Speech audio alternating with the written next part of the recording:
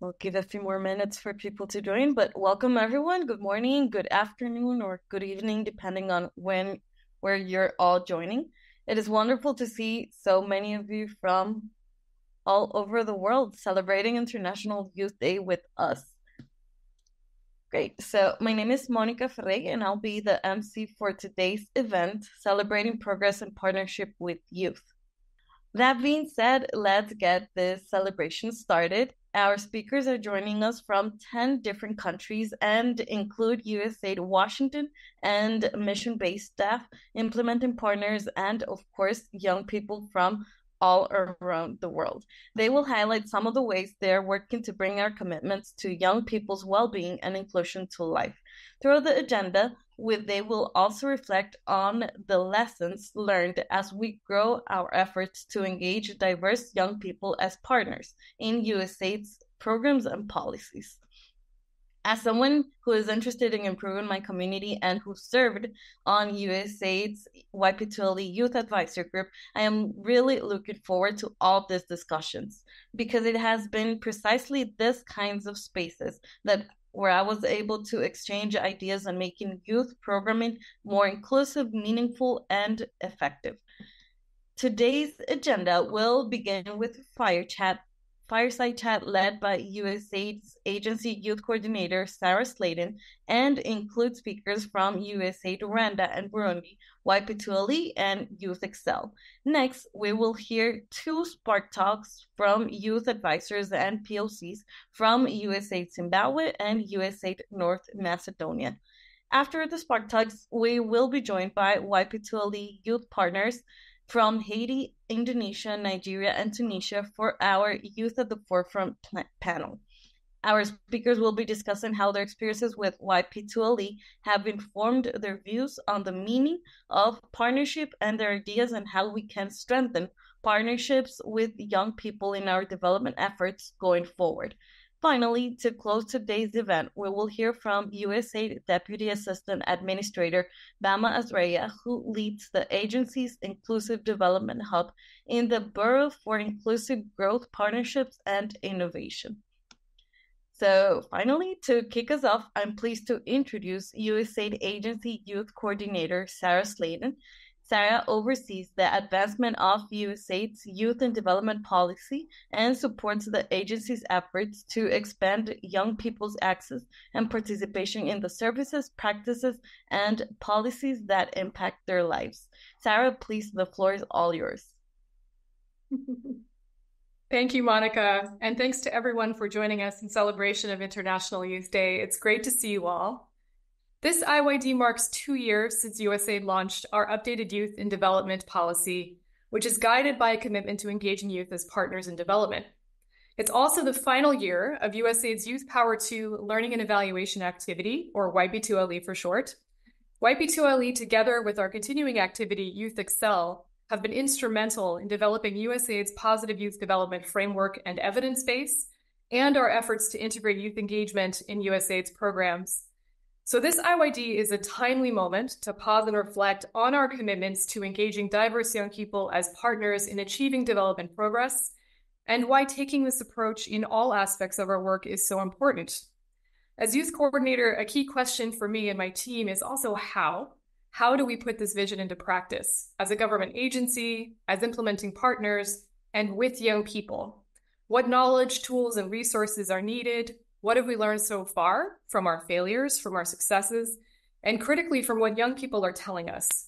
So with me to reflect on some of these questions is Keisha Epiom, Mission Director of USAID's Rwanda and Burundi missions, Nicola Shehade, Senior Specialist for Mental Health and Inclusion at Making Sense International and an advisor to YP2LE, and Zaira Lioness Carrasco, Global Jessie Officer with USAID's Youth Excel activity implemented by our partner IREX.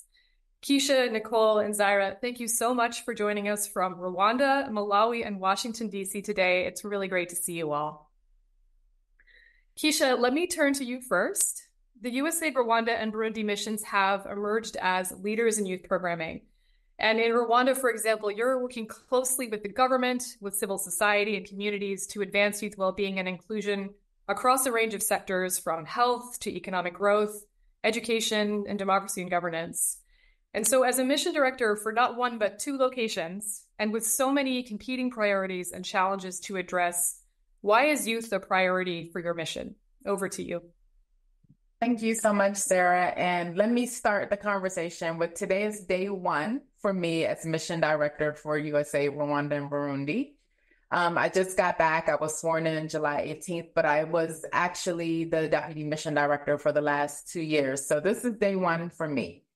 But I would say youth are a major priority for us in both Rwanda and Burundi. And I know we only have a limited time today, so I'm going to focus on our Rwanda portfolio and hope that at a next event or any other time we can discuss the very special approach that we have and the impact of our work and our social cohesion, economic empowerment, mental health, and education for Burundian youth. So with that, as I said, I'll focus on the Rwanda portfolio, but we have a total population of 13.6 million, and almost 70% of Rwanda's population is under the age of 30. This number is going to continue to grow. Youth between the ages of 15 and 24 are expected to make up about 43% of the total Rwanda population by 2050. So the youth bulge is a tremendous opportunity for transformative development work. This presents us with a challenge. In line with our USA Global Mission, calling on us to help ensure that all young people are socially protected and able to make meaningful contributions to their society.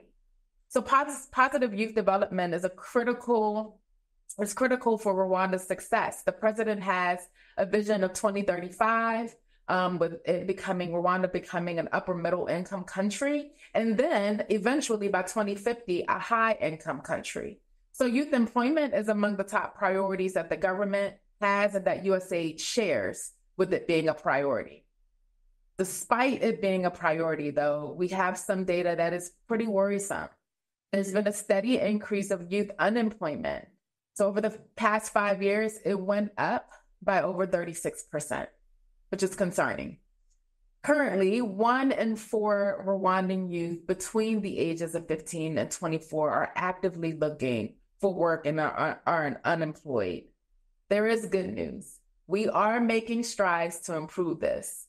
So graduates of one of our USAID-funded programs, Akazi Kanozi, is a workforce readiness program that we've completed, reported income nearly twice the national average.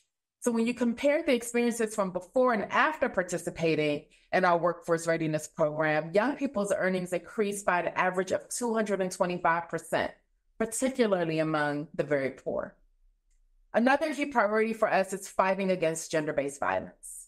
While there is strong political will for women's empowerment in Rwanda, harmful social norms continue to endanger adolescent girls and young women. So when we talk about 2023, 23% of Rwandan women between the ages of 20 and 24 reported having experienced sexual violence.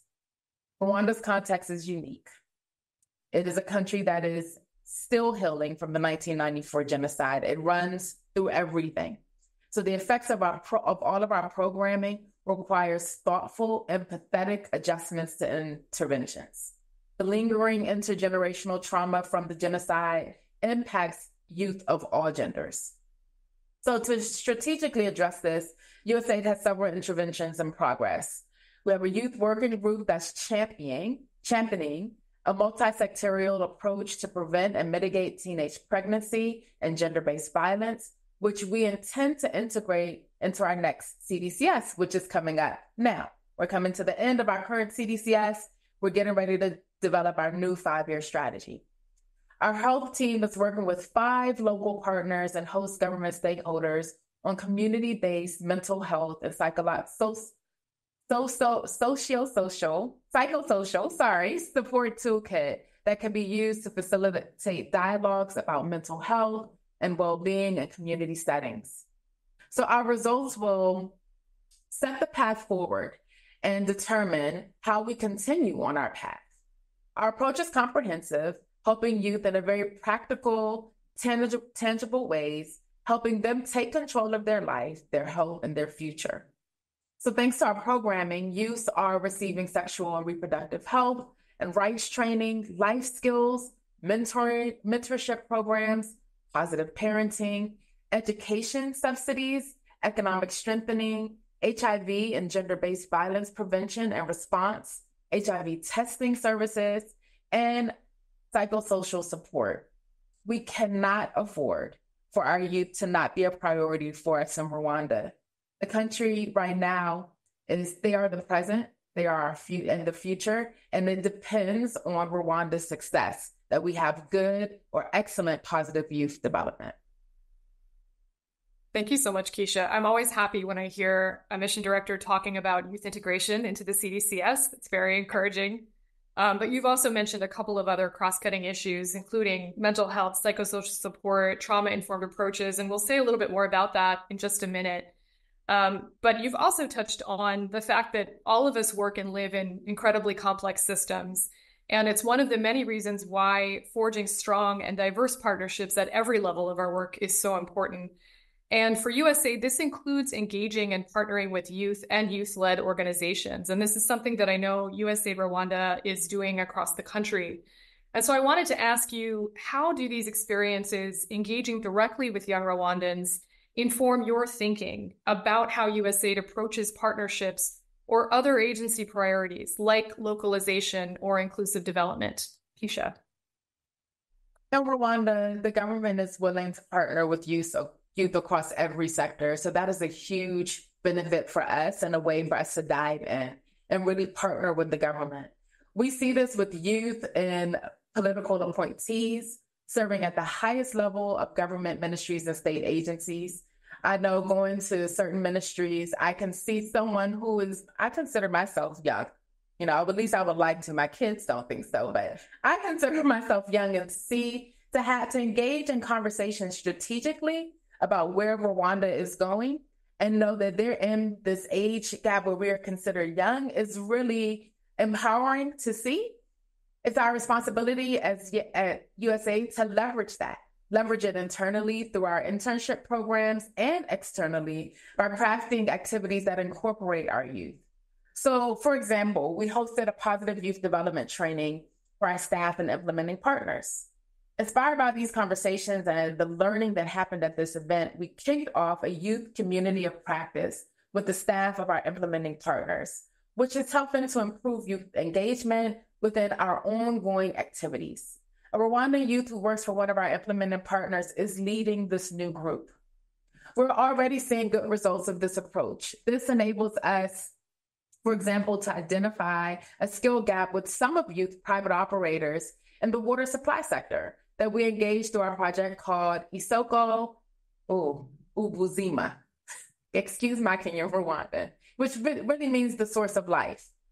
The Water and Sanitation Corporation in Rwanda contracts youth-led operators for rural water management as a way of bringing young people into the sector and increasing youth employment. To help bridge a skill gap and help the entire initiative succeed, USAID Source of Life trains youth private operators in business plans and water system management so that they can ensure the quality provision of clean water services countrywide, especially in rural areas. In addition to this, we have a very active localization working group at USAID Rwanda. Members come from many offices and each bring a different lens and experience. This group is currently actively creating new pathways for direct awards to youth-led organizations in the near future. Here at USAID Rwanda, we've already reached the 2025 agency goal for localization, so that is great. In order for us since we've reached that goal, we want to take it a step further. So earlier this year, we completed a comprehensive partner landscape assessment that gave us a good look at all the local organizations in Rwanda. We specifically look for youth-led, youth-focused, and youth-relevant organizations. And now we're in the process of combing through this data, crafting approaches to bring some new youth organizations into our family of implementing partners here. So as you see, we have a multi-pronged approach to youth development, anchored in positive youth development policy and adapted to the local context. Again, as I stated, youth, they're our future. They have to be at the forefront of our thought process and our action. I really do believe that youth have to be a priority in our next CDCS. which we're in the process of creating as we speak. They will have a seat at the table. Thank you so much, Keisha. I really appreciate how you've connected the localization agenda with youth-led organizations and some of your efforts to map and engage those organizations. And I know we'd love to have you back for a youth core to take a deeper dive into what you learned through that process so other missions can kind of learn from that approach and that model. And thank you also for joining us for this event on day one of your role as mission director. Really, really appreciate that and glad to have you here. So we're here to reflect on what we're learning. We've heard a little bit about that from you, Keisha. I think another clear lesson as we've sought to engage youth more directly in our work is the importance of our own individual and organizational readiness to do so, especially when it comes to issues like inclusion, shared decision-making, safeguarding, and protection. And that's why in 2022, we partnered with YP2LE and Youth Excel to develop USAID's new meaningful and inclusive youth engagement workshop. And Zaira and Nicola, you both have been key contributors and trainers as we've piloted this workshop with mission staff and partners in places like Ghana, Guatemala, and just this week in Malawi, where you are joining us from, Zaira. And so Zaira, Keisha told us about the importance of youth engagement, and I wanted to ask you, reflecting on your experience with Youth Excel, which is a global mechanism that includes in its consortia youth-led organizations, and as a trainer in youth engagement, what are some things that USAID staff and implementing partners need to know and practice more in our own work when it comes to youth engagement? Zaira, over to you. Thank you. Thank you, Sarah, for inviting us to be here and for raising this question. So first, I would like to start by saying a little bit about why we found that constant and intentional focus on meaningful youth engagement is absolutely critical to meeting the program goals. We know that many youth programs, many programs are focused on youth and they do engage youth. But the thing is that without attention to meaningful engagement, these programs may accidentally veer in tokenism engagement. For example, we've heard from some youth that have worked in Youth Excel telling us that if you want to avoid tokenism, take our feedback and do something about it. You know, it's a line there between consultation. You can say a lot about that you consulted youth, but then do nothing about it. So it's really important to put attention on those details. Without attention to inclusive engagement, these programs may also engage only the elite youth or the usual suspects. In these cases, our good intentions for youth engagement may end up in resulting in more distrust, more community division, or a sense of injustice. And of course, will not have the effect of offering more effective and relevant youth programs in the sectors where we work. So when I think about your question, Sarah, what do we need to know and what do we need to do? Some of the things that come to my mind are the following. So first, there are still so many barriers to meaningful and inclusive youth engagement that we face as youth champions. These barriers are perceptions that sufficient time and money are not available to support youth engagement. But we've seen even in this workshop this week, while we've been discussing with a lot of great participants, when we reflect on in the program cycle, how can we build all time in advance if we have the intention? Another barrier is social and cultural norms that tell us that young people, and especially certain identity groups, are not able to meaningfully contribute to local or national solutions. And the last barrier is how certain expectations that we as decision makers have of how youth should contribute. That they should immediately understand the technical language we use, all this jargon we have in USAID, or advanced statistical analysis, for example, or even that they should participate well when they are doing it in their second or third language. A second thought that I would like to share is that without considering youth protection, there cannot be meaningful, inclusive youth engagement. I know that we don't have time again for this deep conversation today, but I do really want to share that applying a youth protection policy across all of our work and ensuring that all partners have access to financial resources in their subgrants to support protection, it has been transformational for Youth Excel. We must do better on ensuring that youth protection support and resources are built into all of our work. The third thought is we must remember that and I really like this phrase, we don't know what we don't know. And that the only way to change this is to constantly, intentionally build trust and create a space to be told what we are doing wrong and to respond with openness and empathy when we are told to do this. And we've been reflecting this week with this group and other groups about communication with empathy, building soft skills around all these. And finally, my last contribution is that we must all find ways to advocate for the time, resources, and support for meaningful youth engagement. And to remember that without it, we will not have the most effective development programs. We must be creative and innovative and push others to create the time, space, and money that we need. Thank you so much, Saira. I really appreciate you touched on, I think, two larger themes, and one is around accountability and feedback loops. We've been doing a lot more consultation and direct engagement with young people. We've also been trying to reach more deeply into communities where we haven't traditionally been as successful at engaging the most marginalized youth populations. But then there's a sense of what do you do with this information and how are you accountable to these communities where we're asking for feedback, to share. And so there's a sense of accountability that is connected to building trust with young people. And the other piece that I really appreciate is that you've started to connect both the kind of interpersonal, the cultural, and the structural barriers that are in the way of youth engagement to program cycle, to implementation, to the things that we can practically build in to our approaches across the program cycle, including in our budgets and our timelines, to do youth engagement in a way that is meaningful and inclusive, and that leads to better development, better program design, and better impact. So thank you so much for sharing your perspectives from the training, and it's been such a pleasure to train with you. And likewise, Nicola, as we train staff and partners, I wanted to come to you with a similar question, and in particular, acknowledge the expertise that you've brought to this workshop as a mental health specialist, who's helped us to integrate a focus on safeguarding, inclusion, protection, and trauma-informed approaches. He brought so much to this training.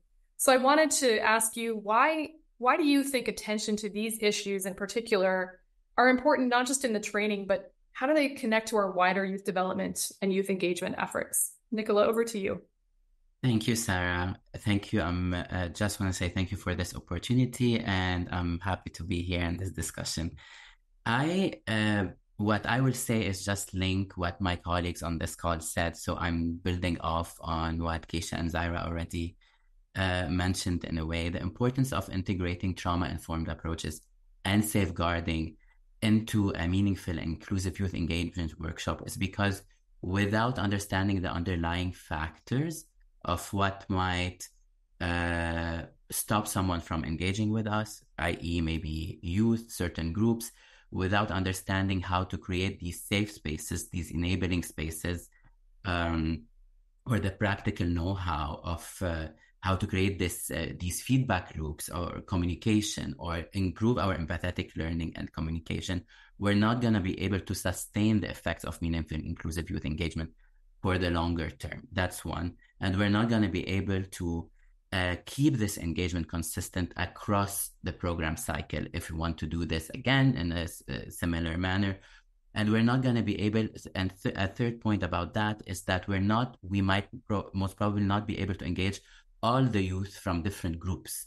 It's important, these kind of tools, a trauma-informed approach or a safeguarding approach would help us tailor our approach to the different groups and their different interests and needs. I'm going to delve deeper into the details of what that means and why this is important. First and foremost, mental health and trauma in most of the cases are hidden and not visible. We cannot see we cannot know all the lived experiences, all the stressors that someone faces, and all the different systematic discrimination that they face depending on their groups. That being said, the toll and the weight of these experiences will affect our well-being and our mental health. In some cases, this will impact us in the same way a traumatic incident or experience will impact our brains and our well-being. So this as a premise will not, me interacting with youth or us interacting with different youth groups, we don't know this from the get-go. We don't know who's facing what. So that's important to keep in mind. Why? Because we're not telling you or telling us to be psychologists or therapists in our work. What we're telling us what we're telling ourselves is exactly what Zaira mentioned. We don't know what we do not know. Exactly this. And because we don't know what we do not know, it's important to just adopt this approach where we focus on empathy, focus on openness, on transparency, on building trust and safety, and on increasing agency and resilience, no matter what the lived experience is. Second, the trauma-informed approach and the positive youth development approach, they really overlap. Sometimes we use different words, but we qualify the same practice. So, for example, the PYD approach focusing on assets, on agency, really aligns with the principles of a trauma-informed approach focusing on increasing resilience, increasing agency, increasing contribution and collaboration within the youth and within the youth groups. Both approaches focuses on creating an enabling environment where the youth will be able to provide their feedback, provide their speak up, provide their perspective, as long as we know how to deal with that perspective. This is the second important part. An enabling environment is not only creating the space for speaking up, it's only knowing how to deal with that feedback once they speak up. And that also ties up to the point around feedback loop and communicating to the youth how we can deal with their feedback or what we can do with that feedback. Both approaches will focus on promoting the safeguarding principles. What do we mean by safeguarding is not only a response to protection issues, but also a preventative approach. So looking ahead, how can we prevent harm from happening again? And harm prevention also falls under the do no harm principle that both the mental health approach, the mental health position paper within USAID, that the different toolkits that YPTLE worked on with the Meaningful Inclusive Youth Engagement workshop, the mental health toolkit for marginalized groups, and the psychosocial toolkit for youth focuses on. Additionally, both approaches focus on increasing leadership. Once you focus on increasing leadership and agency within the youth, what that means is that they can start, first of all, they can start being more responsible regarding their own decision and the community, and they can start becoming change agents within their own communities and groups back home, even if we cannot be present in these own communities. I know, recognizing the time, I will be wrapping up now my response, and over to you, Sarah, for more questions. Thank you. Thank you so much, Nicola. I wish we had another hour to dive deeply into this issue, but I think what you're speaking to so well is that we know these are issues that need to be addressed. We see this everywhere we work with young people who've been impacted by violence, by conflict. It's not always visible. I think Keisha really touched on that right at the beginning, just talking about working in the context of Rwanda, coming out of a genocide and rebuilding, and this piece around intergenerational engagement. And you're talking about the kinds of tools and approaches that we as development practitioners can start to practice, to build into our programs. And where we're doing that, seeing real returns on those investments, that we can get better outcomes for young people, even incrementally when we start to focus on mental health and youth well-being and inclusion. So thank you so much for sharing some of the insights you brought to the training. I know we're at time, and I have just one last question, and I'm going to be an unfair moderator and ask you all to take just 1 minute to respond to a large question. So apologies in advance, but I think it's important because we've made progress in youth development over the last decade. I think we can say that. And the world has changed enormously in that time, with new challenges and opportunities emerging every day that are impacting young people's prospects and well-being. So for each of you, from where you sit, what would progress for youth development look like for you and what is needed for us to get there in just a few words. So Zaira, let me start with you, and then I'll go to you, Nicola, and then end with you, Keisha. Zaira. So for me, working from Guatemala for an international NGO with USAID funds, but also being very close to the young participants and the local organizations that are implementing. True progress for youth, for me, looks like change in attitudes and behaviors of decision makers at different levels within the development system. This change implies avoiding treating the issue of youth as an indicator, as numbers, and as the object of our reports, and instead seeing youth as human beings in their complexity.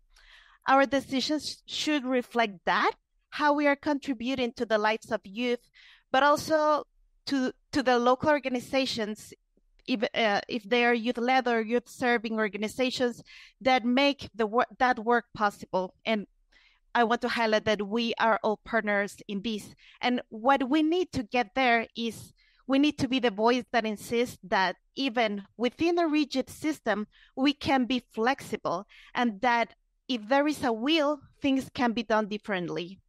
We need to be willing to take risks. We may fail, but in doing so, we learn and improve how to meet youth needs better. So let's be ready to fail. To do that, adults in decision-making position must be willing to step out of their comfort zone, take risks, listen, and dare to have uncomfortable conversations to learn new things and practice new things. Thank you. Thank you, Zaira. Nicola. I think some of the important points I can focus on now is the importance of integrating mental health. So a cross-sectoral approach is really important. We cannot do everything on our own. It's important to collaborate. It's important to partner, and it's important to localize our efforts into integrating mental health, because mental health is very contextual and cultural. It differs from one place to another. Safeguarding also differs from one place to another in the understanding of the concepts.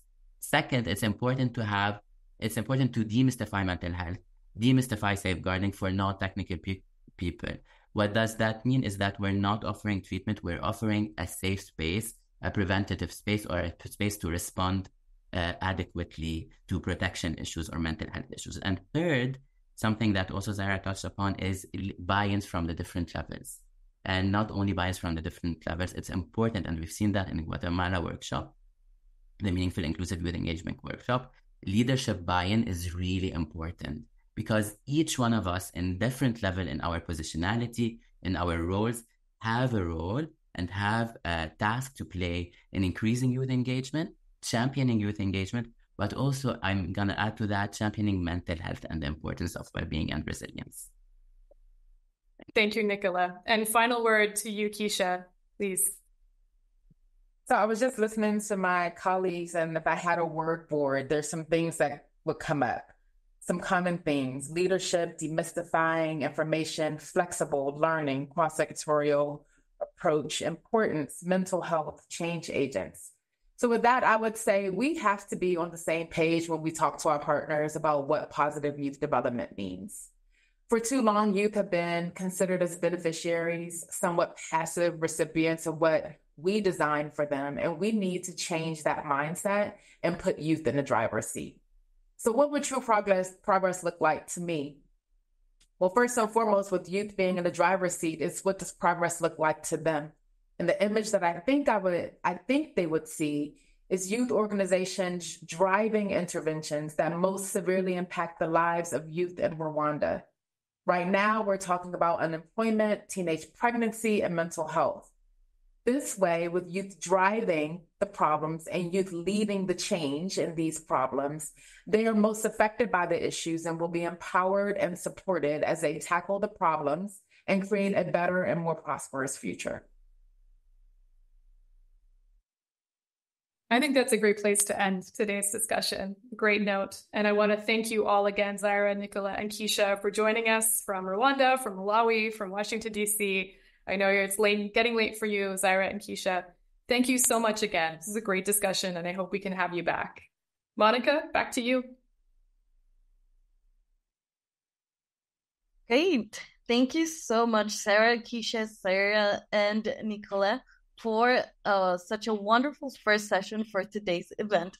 It is very refreshing to hear about the steps USAID and implementing partners are taking to ensure youth are partners in development and what we have been learning along the way.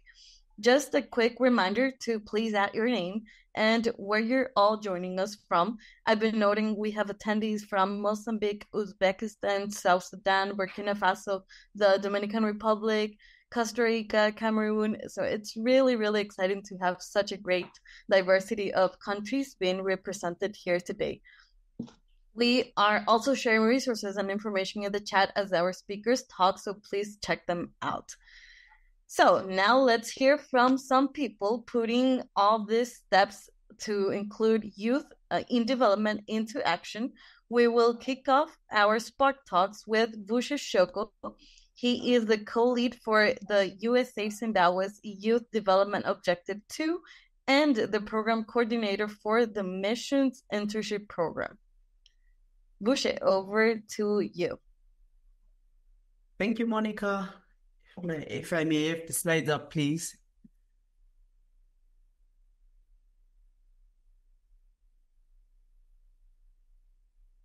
Hey, everyone, please confirm you can see my screen. Yes. All right, thank you. So in September of 2023, USAID Zimbabwe launched this internship program in partnership with a local implementing partner. The purpose being to expand professional and personal growth opportunities for young people and to put youths in the driver's seat. The goal of this program is to provide professional and educational opportunities to third-year students who are enrolled at local universities to enhance their skills and expand their professional opportunities. So to help you understand the Zimbabwean context, most university degrees here are mostly 4 years in length. And for a student to graduate, they are required to take the first 2 years at college. Then they spend the third year on an industrial attachment or internship before returning to college to finish their final year. So this group of third year students is our target for this internship program. So for them to complete their program, they are required to do a minimum of 8 months. But if they can go all the way to a year of internship, that would be great. So the duration of this internship, we just try to target the minimum 8 months required by local universities in Zimbabwe. So it ran from January this year, and we have these interns until the end of September this month. So our internship, how it's structured, we had a total of 3 phases. So during the first phase, we had a call for applications. And despite having the call for applications out for just slightly under 2 weeks, we had over 700 applications, which we received in that short period. And after receiving the 700, we started the screening and selection process, which screened the 700 down to 100 applicants. So during this screening process, we had some DIA considerations we are looking at, mostly to do with diversity and equity. So we're looking at applicants from all backgrounds. So we just encourage everyone to apply. We also looked at inclusion and accessibility, where we use various platforms to receive applications. So we were on social media, we used email, we had in-person submissions, referrals. So we just tried to reach out through our implementing partners to as many potential applicants as we could. So from that, we moved on to the phase 2, which was the career planning and employment preparation workshops, which was facilitated by the implementing partner as well. So we had 2 full-day workshops for the selected interns, and each of the workshops had a maximum of 50 attendees.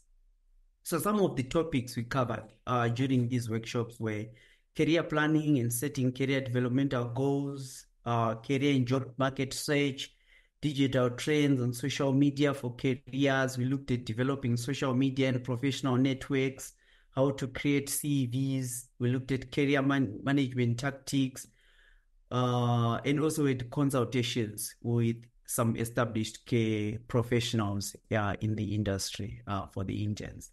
Then we also moved to the phase 3 of the internship program, which was the selection and interview process. So for this, we had written exercises for all the 100 selected interns. Then this was followed by oral interviews for these interns as well.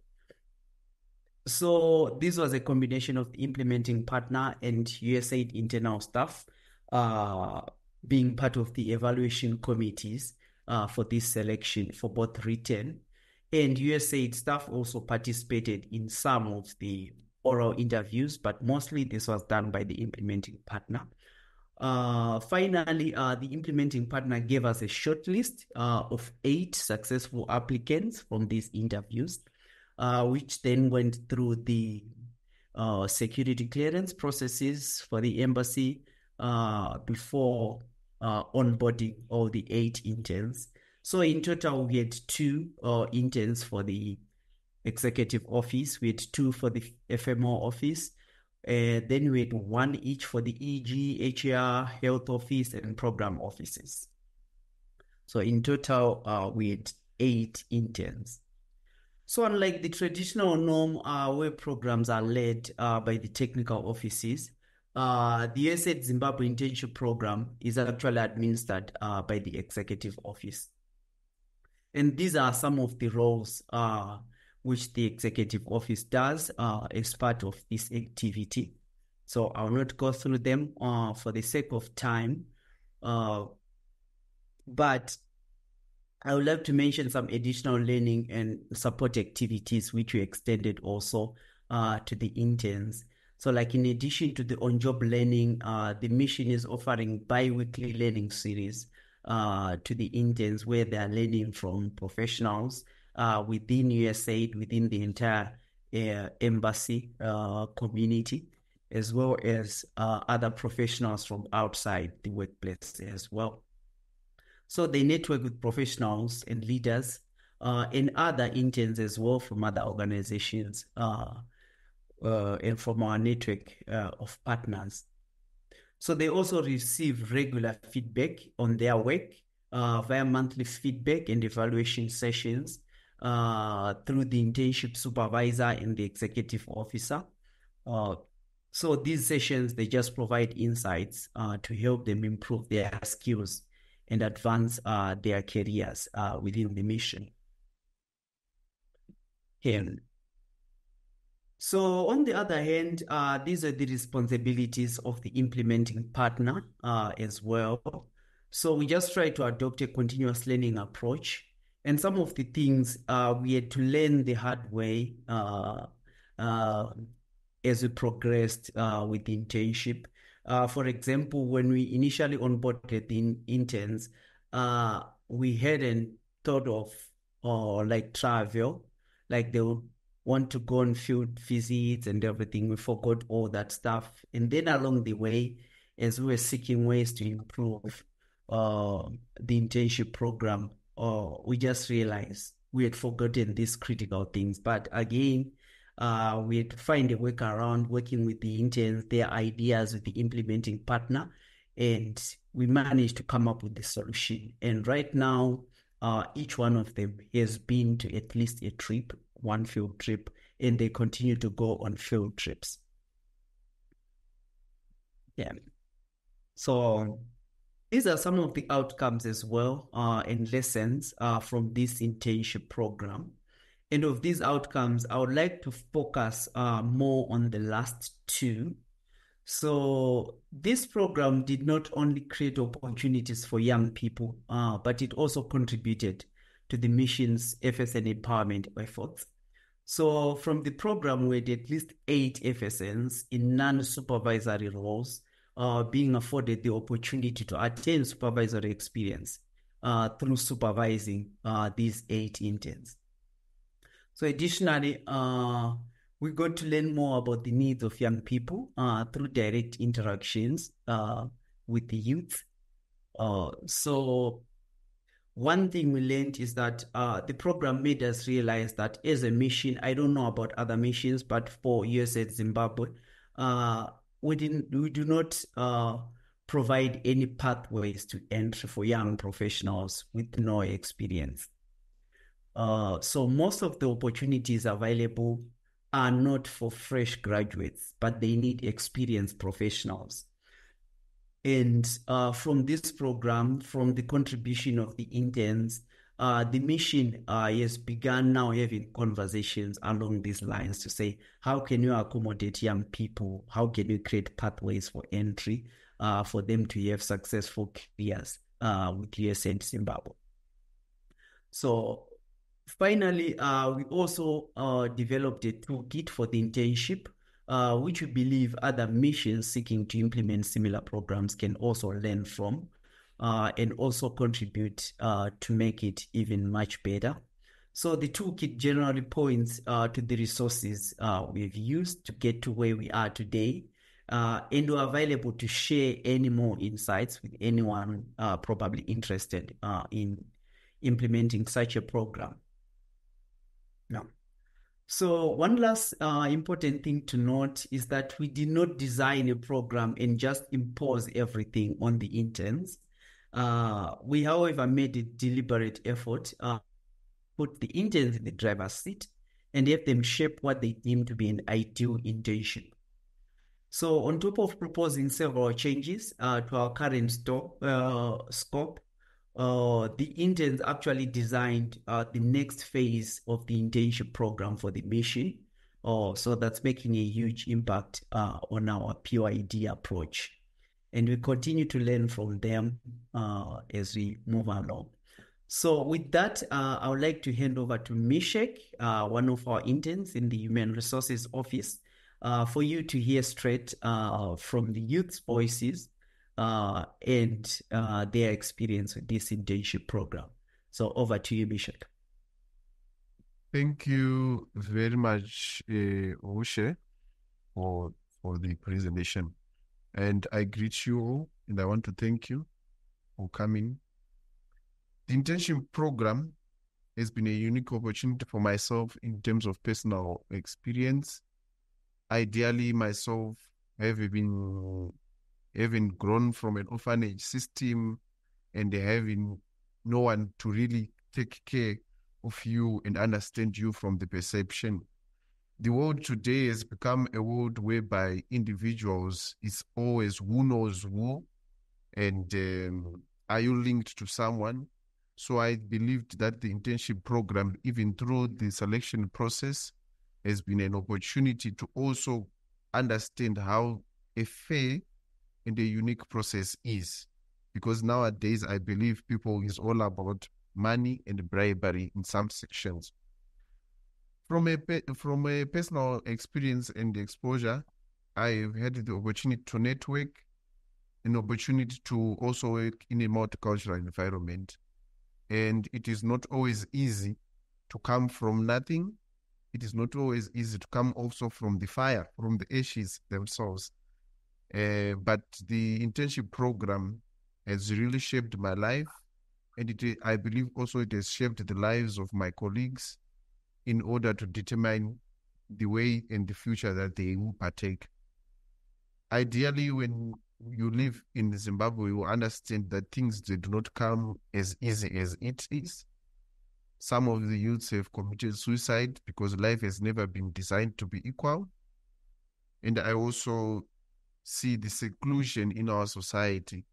So the fact that the USAID Zimbabwe has come with this initiative for the first time as well, it has really impacted myself in terms of where I've been coming from. I've also grown to understand that sometimes there's also a glimpse of hope before you quit in this life. So that has been my experience as well. Others have said the sky is the limit, but with this internship program, I've seen that it is not the limit after all. You can actually make it. And the sour the life, the better it might be. and the better it is going to be as well. I thank you.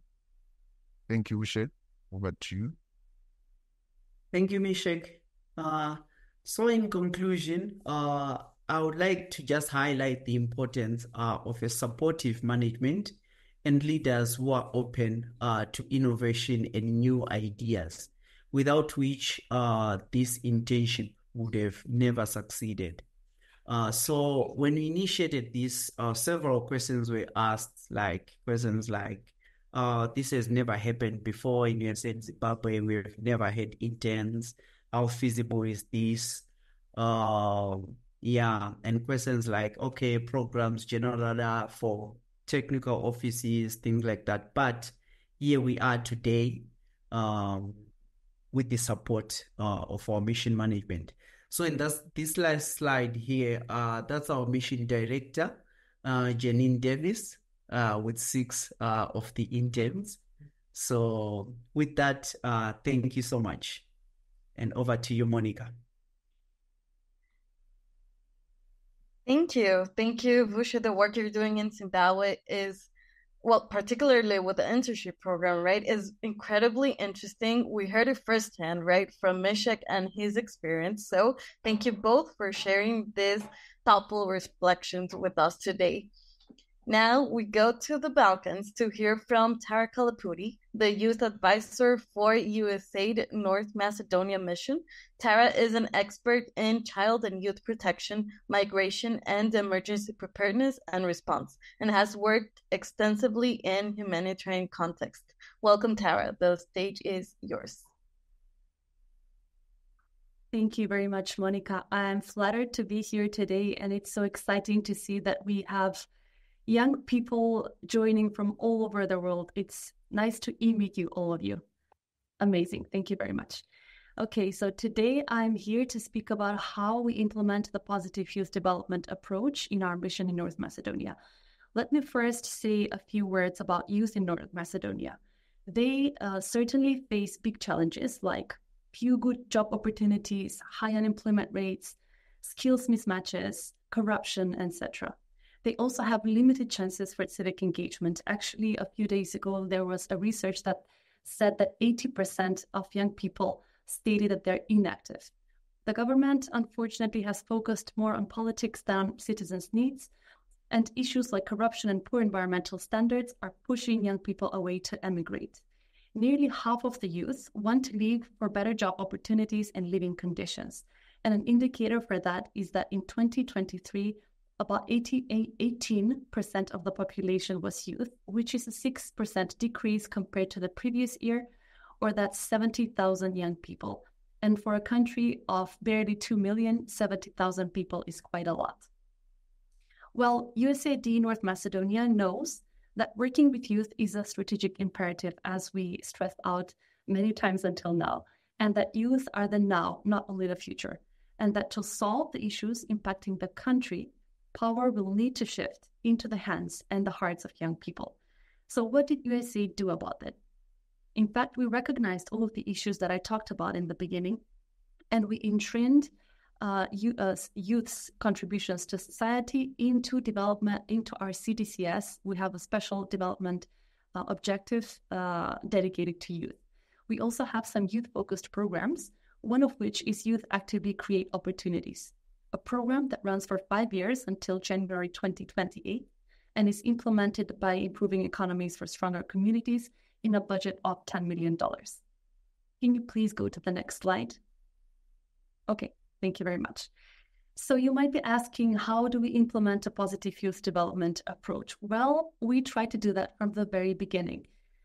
Design and creation of the Youth Actively Create Opportunities. Youth were a critical part of all of these processes that are here, not just as participants, but as co-creators.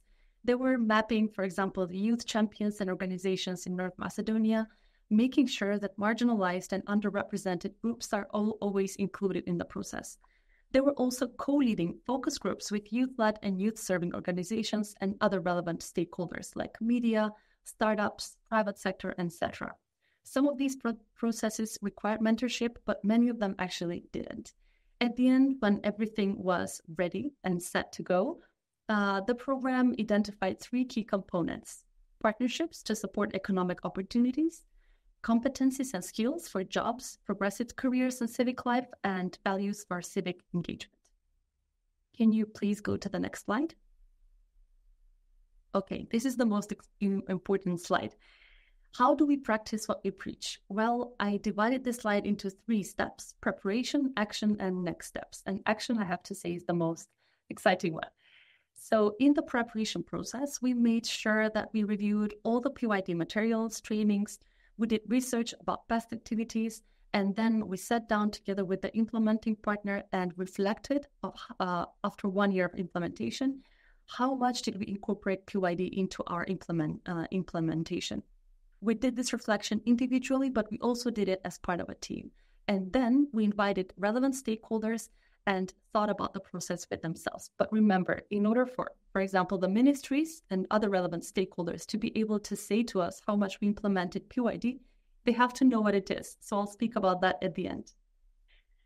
When it comes to the action itself, I decided to talk about this through the 4 key components of PYD, which is assets, agency, contribution, and enabling environment. Remember that assets are the positive qualities and skills that young people bring, emphasizing their strengths in their surroundings. Here we had numerous trainings, and the focus was to ensure that the training sessions align with what young people express that they need in the research that the activity conducted on youth career and skills aspirations. This was, by the way, a countrywide and youth-led research, as well as those collected during initiatives in the field. Examples include technical trainings and soft skills trainings like 3D printing, scanning and modeling, social entrepreneurship, freelancing, which was a very one that everyone liked, culinary trainings, PLC programming, and when it comes to soft skills, communications, teamwork, leadership, how to position yourself during interview, how to negotiate the salary, for example, etc. Here we also supported acceleration programs for young entrepreneurs and startups. And how did we do this? We did it through memorandums of understanding with universities, but also with student assemblies. Let's go over to agency, or empowering young people to be actors of change through exercising the skills that they acquired through assets, remember. So we practice this through hiring students instead of professional companies. For example, students of graphic design painted the office of the activity. Students of English always provide translation on our events. Students of videography film during our events, even when the ambassador comes.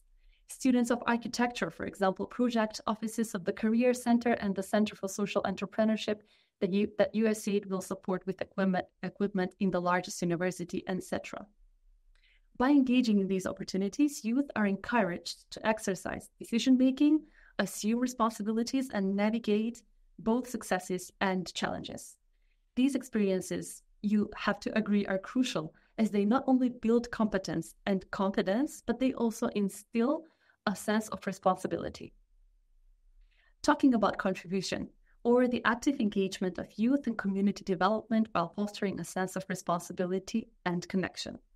Well, for example, remember I told you about a youth-led countrywide research on youth career inspiration. This informed our programming and policy, but not only ours. Actually, the government used this policy to inform their decisions and strategic objectives.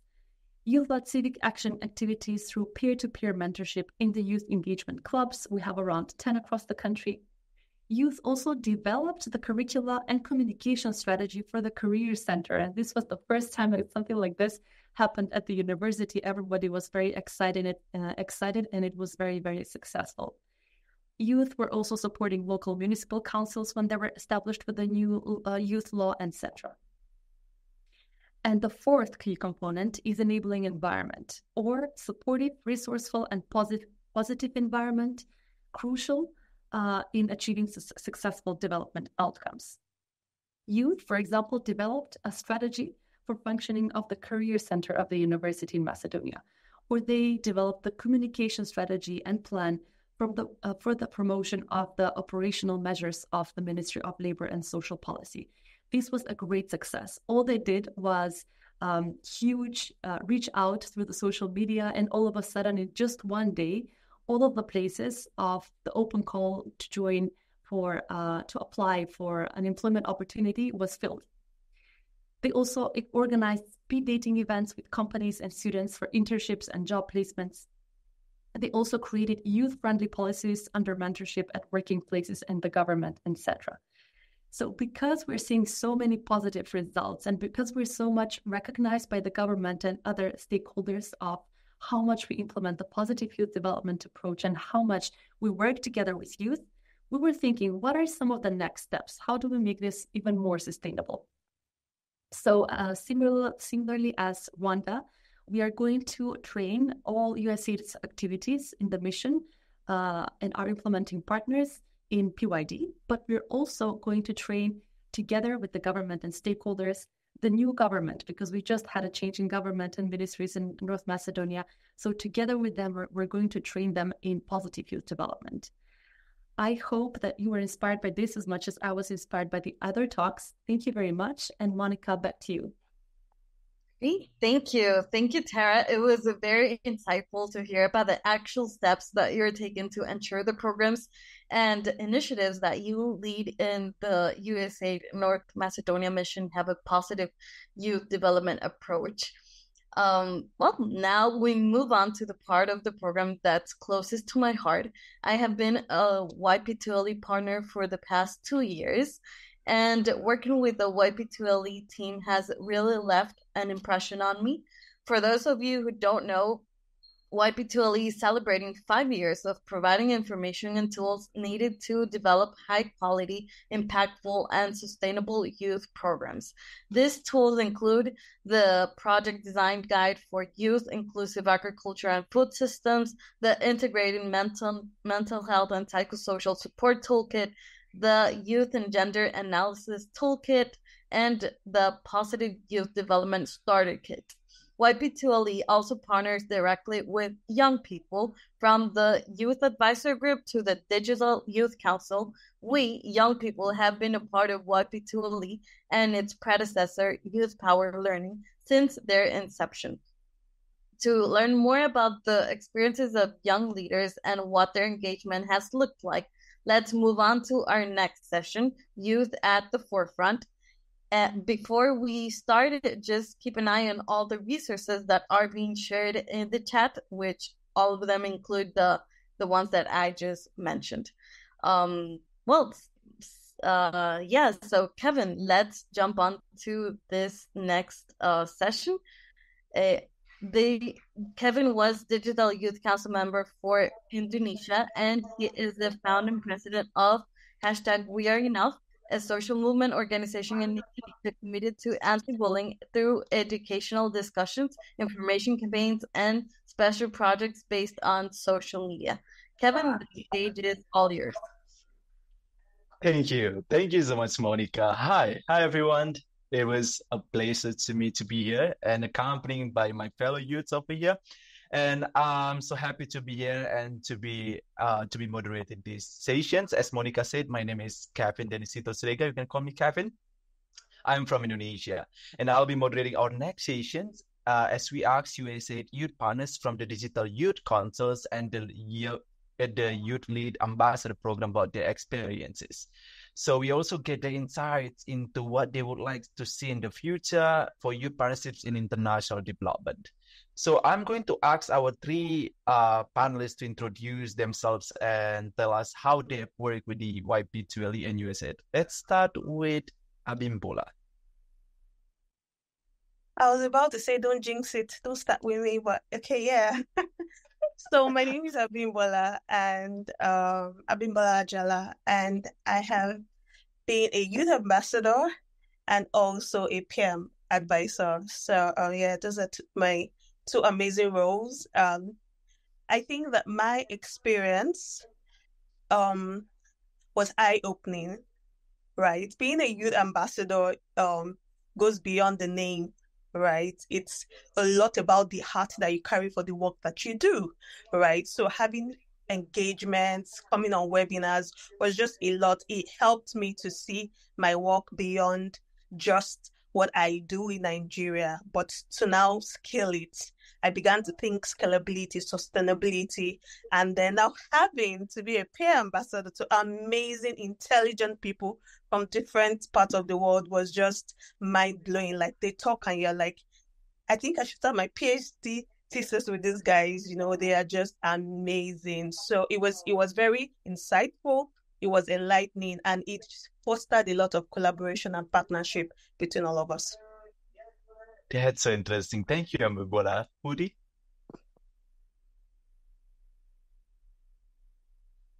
So you're still muted. Thank you. Okay. Okay. Thank you, Jeff. I'm so sorry. So, no problem. good morning, good afternoon, good evening, everyone. So that's a pleasure for me to be speaker. It's very important event. Again, my name is Woody Just. I'm based in IT. I am an agronomist with the concentration natural resources environment and so the energy management. I'm a climate activist. And for instance, last year, I had the opportunity to be selected as one of the COP28 international delegate to participate at COP28 to advocate for youth participation and education in decision-making regarding climate change. So that's again a pleasure for me to be here to share my experience with the UAE. So I was a youth lead ambassador in this program, and that was a very interesting program for me.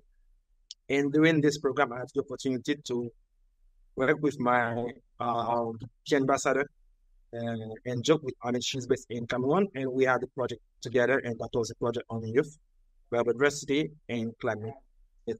I can say that that was a very important program for me. So during that program, I had the opportunity to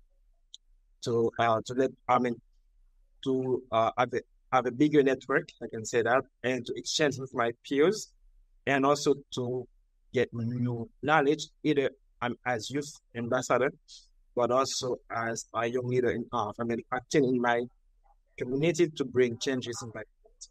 So I think that in some minutes you will know more about me, and that's a pleasure for me to briefly introduce myself. Thank you very much.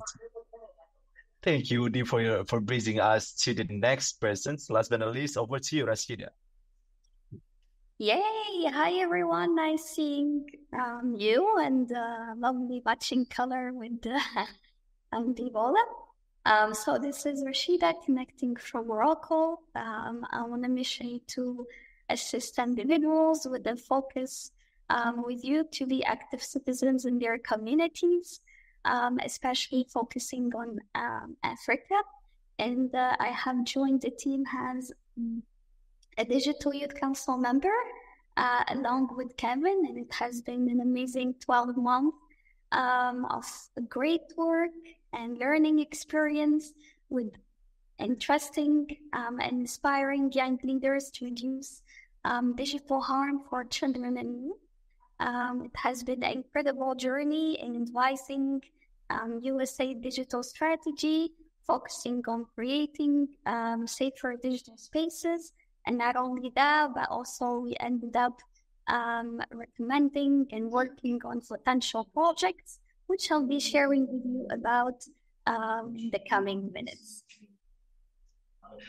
Thank you so much, Rashida. And also, we were part of the USAID Digital Youth Council. Thank you so much all for joining us today. So let's just start our session. So in addition to International Youth Day, so we are all celebrating 5 years of YP2LE and it's focused on positive youth development, right? So tell us about your experience with the USAID and YP2LE and what you will take away from your experience. Maybe I will start from Abimbola. My experience was very much a learning one, right? You have the tools at your disposal. You have the people, the intelligent minds, the change makers at your disposal. Now it's how you can use them, basically. And I had to learn that in my journey here. It was pretty much every subject you wanted, you had a resource on it. Pretty much there was somebody working in a particular sector that you needed that could answer your questions. And that for me was just really, it was it's like a bank. It's a resource bank that we have here, a bank where everything that you needed, people, resources, you could get. So I think it was really insightful and a learning process for me. My sister, like I like to call her, from South Africa, we had to partner on a period poverty project, and this is me in Nigeria, this is somebody in South Africa. So we had to come together, and it wasn't something that Youth Lead mandated us to do. It was just our common interest that brought us together. And then she made sure that I got on TV in South Africa. Like, it was just really amazing and mind-blowing. So the people, the resources that you have at your disposal and how you can make use of them, right? How you can use that for the work that you do. I am an education advocate, right? So I get children from marginalized communities into schools at no cost to themselves. How you can scale that work, like I said earlier, and sustain that work with the resources and the people that you have. That's what Youth Power has provided, and I'm very thankful for it. That's so cool, Abimbola. And what do you think, Moody, for that? Thank you again. From my experience as the youth lead ambassador, so first of all, I want to tell you that I was the fourth coach, and that experience brought me what values to me in working, extension with my peers, and also capacity building. First, during my role, I was a valued member of a global community of uniting ambassadors. This experience facilitated me to share my social impacts, work with a bigger audience as a change maker. And also, I worked with my peer ambassador in Cameroon, as I've mentioned at the beginning. And we conducted a leadership project of youth diversity and climate. Then I joined a multicultural team, shared and learned more about other ambassador achievements. And I grew my professional network, allowed me to meet and collaborate with young leaders from around the world. Last, during this program, so we had some plenary sessions and insights that I received from the experts, and the session helped me to take effective actions to tackle global crises. For instance, as I've mentioned, after my leadership project in climate change as youth ambassador, I participated at COP28 as one of the 100 COP28 international youth climate delegates selected out of more than 11,000 applicants all over the world. And I was the only Asian in this program. And that was a pleasure for me. That was a pride for me to represent my country, Haiti. And I can say that the insight, the knowledge that from this program as youth ambassador who helped me to achieve to participate at COP, because during my application, when I had to apply to this opportunity, that the insight, the inputs that I've received from this program helped me to achieve this great opportunity. And that was a great opportunity. That was a great experience as youth ambassador and opportunity. Thank you. Kevin, Richard. Oh, I'm so sorry that Kevin's not here anymore. Okay, got back. Great. I'm so sorry about the connections issue. We know that the technology connects us, but it's also one of the problems. But I'm sorry about that. But I heard what I heard from Abimbola and Woody, both of you have the same similar experiences from the exposures and also the people that you guys connect with. That's so amazing. And what do you think, Rashida, as part of our movement together? I think there is a lot of similarities with other USAID and YP2LE activities, because I can tell that I get along with the knowledge gained and the experiences and the skills that Woody and Bibola also shared. Maybe one of the things that I'd like to add besides what they added is that it was a pleasure to not only share and represent Morocco, but also spotlight on the strategies adopted the challenges that young people and adolescents face, as well as lesson learned and success stories that would benefit USAID digital strategy and even our future project as Digital Youth Council members.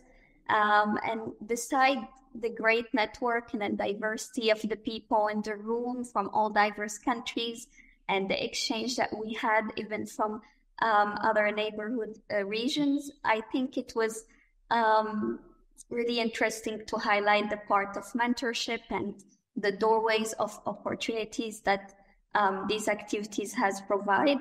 Of course, there is the gain of confidence and trust to keep going despite the challenges that we face. But also it was a push to apply these skills learned and also the knowledge gained in our current and future projects.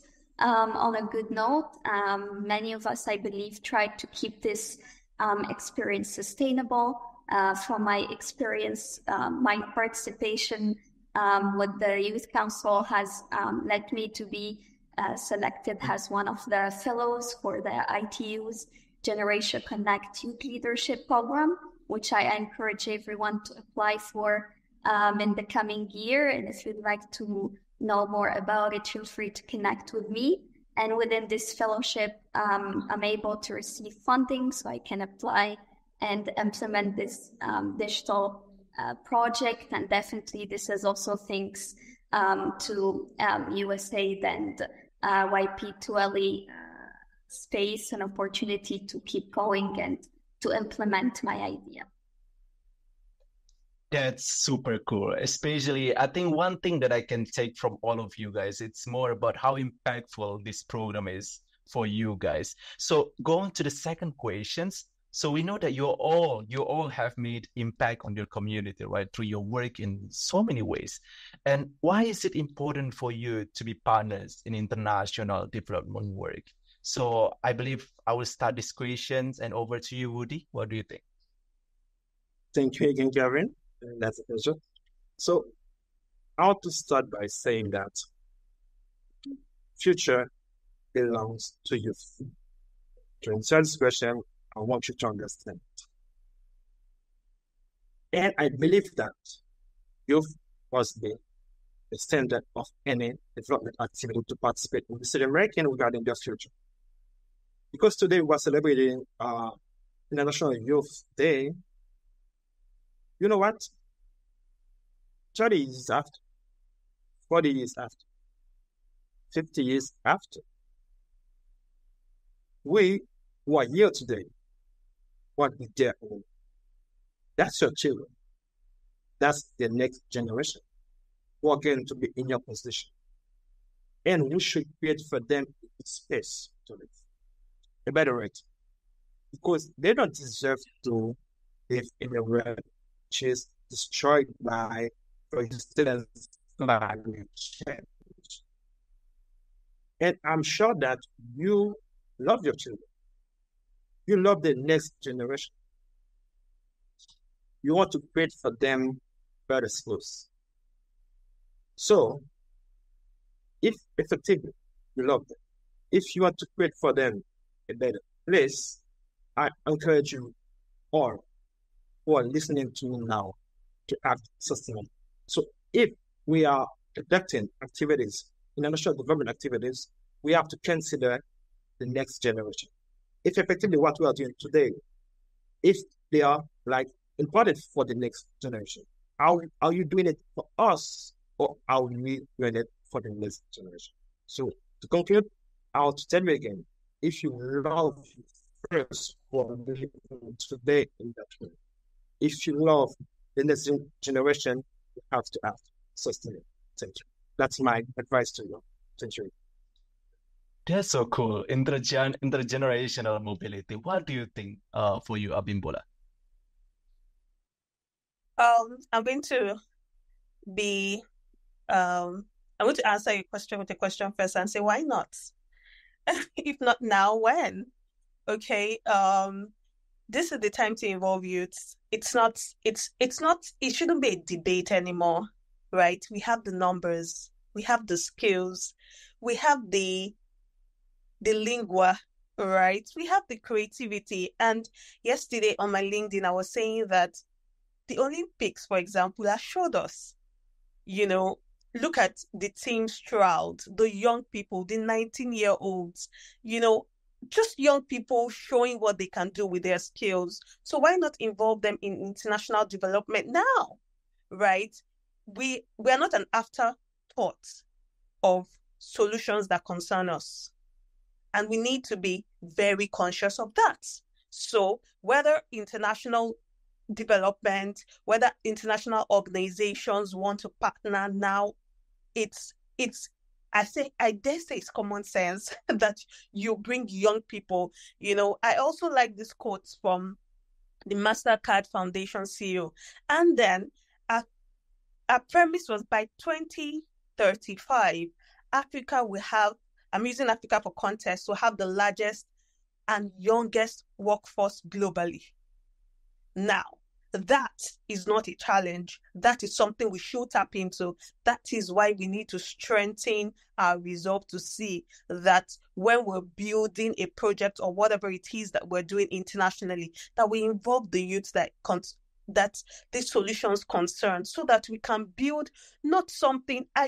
I'm sorry, I don't want to see the youth being a tick in the paragraph for your big presentation. Or let's put a number of what we have done for the youth in a big presentation to look cool. No, we're not a tick in the box.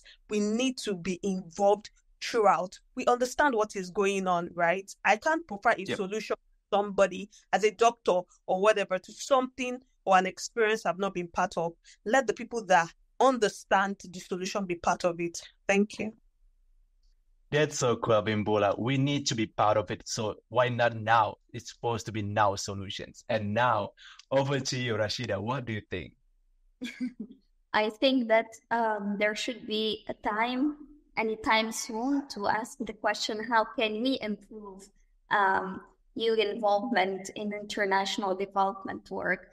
And eventually, we as youth, we trust that we are able to bring fresh perspectives and innovative solutions that often lead to more effective and forward-thinking outcomes. We are adaptable to these new technologies, which allow them to leverage these digital tools for advocacy, for mobilization, and many other things that we discover once we join hand-in-hand collaboratively. We also represent a significant portion of the population, and excluding us from this co-collaboration would mean sidelining a large and essential segment of society. As the leader of today and tomorrow, our engagement today lays the ground for informed and inclusive leadership in the future, so we can ensure sustainability. Another point very quickly, that involving us in development work provide us with opportunities for skills development and empowerment, enabling us to take ownership of the process and outcomes. And because we're hopeful, we keep going, and we ask for the international community to be with us, and also other stakeholders.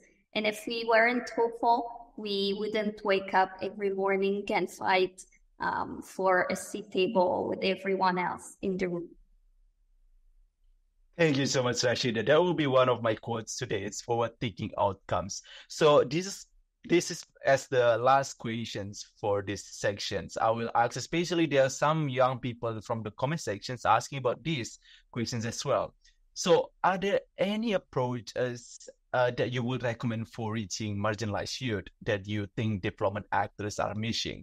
So, for example, one question in the comment section say that, are there any youth activists actively seeking and encouraging the participant for youth with disabilities and any marginalized actors out there? So I will start these questions again, and by Rashida, you can go. Yeah. eventually, to effectively reach marginalized youth, development actors should collaboratively consider several key strategies. First, it's really important to partner with local organizations and community leaders who have established trust with youth to ensure outreach efforts and culturally sensitive and relevant. Another thing would be utilizing technology in a way that is inclusive to everyone, so it can provide accessible resources and support tailored to everyone. It is also important to design inclusive programs that address physical, financial, and social barriers, and with marginalized youth for marginalized youth in co-creation processes that allow their perspectives to shape the solution effectively. Another point, it's really important to address intersectional challenges because such how gender and socioeconomic status intersect with marginalization, because like this, we would ensure comprehensive support. We would create safe spaces where youth feel secured and valued, foster engagement. And looking and managing things from intersectional lens would requires us to reach the furthest behind first, achieve inclusive and responsive policy making and service delivery. Got it. Thank you so much, Rashida. That's so cool. And maybe within a short time we have now, how about Woody? What do you think? Can you give it and keep it short for these questions? Very short. So I totally agree with Rashida, and what I will have from my experience in working with the enabled youths, I can say that the appropriate approach, as Rashida said, is to implicate them in local and community activities so that they can bring solutions to the community to become a new generation of leaders rather than groups. Because if we are promoting equity for a just transition, these people, this marginalized youth, they should be or they must be getting making change in their as human beings. Otherwise, it's not a just transition because no one should be left behind. That's so cool. Last but not least, for Abimbola. This is the last part of this. Yeah. So to make it very simple, I'll piggyback what both of my panelists have said. The COVID pandemic has taught us that we cannot afford not to localize our projects, right? We cannot take our projects from up down. It has to go from down up to the most marginalized, to the grassroots. So we need to make sure that we have constant grassroots community engagement. It's important. It's not just about the report or what we want to put out in our newsletters. It's that the people most affected by certain concerns. Rashida talked on technology. There are areas across Africa that have not seen electricity, right? Those are concerns that we should look at. And that will lead me to my last point, which is we cannot deal with issues in isolation. We have to look at issues holistically. When I shot a documentary on period poverty, it was imperative for me to shoot that documentary because I wanted people to see period poverty as not just giving pads to young girls. There are waste disposal issues, there are sanitization issues, there are communities without good toilets and stuff. Those are issues I wanted to bring to the forefront. So we cannot address issues in isolation. We have to look at it holistically to give the solutions that are required. Thanks. Thank you so much, Abimbola. I agree with all of you guys. It's now time for us as a youth to be part of the solutions and be the movement. So this was a fantastic session. I want to thank all panel members for their insights. I'd like to also thank YP2LE and USAID for their continued partnerships. So back to you, Monica. Thank you. Thank you, Kevin, Woody, Rashida, Amibola. Thank you for framing so beautifully what your experience has been. As I listened to each of you, there's one phrase I kept in mind, which is nothing for youth without youth, nothing for us without us. You all made some great points and recommendations on this regard. So thanks a lot for your inspiring contribution.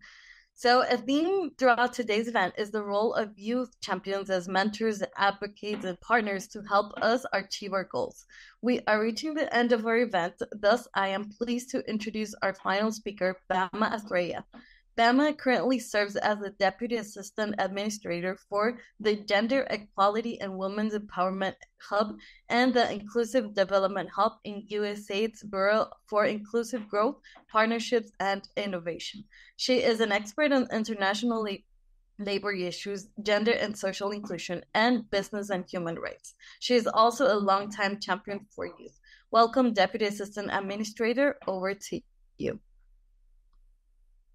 Thank you so much. And I know we're already a few minutes over time for this webinar, so I am really just going to take this minute to appreciate the team. There was so much effort that went behind this webinar to bringing all of these amazing speakers together, to allowing us to hear and learn from your experience. And we appreciate each and every one of the people that helped to make this a success today. Happy International Youth Day to everyone, and I hope you all have a wonderful day. Thank you. Thank you, Deputy Assistant Administrator. We've reached the end of our program, and I hope that, like you all enjoyed hearing from such a diverse group of youth and youth champions. I leave here today really feeling inspired, and I hope you all do as well. Thank you so much for joining us today.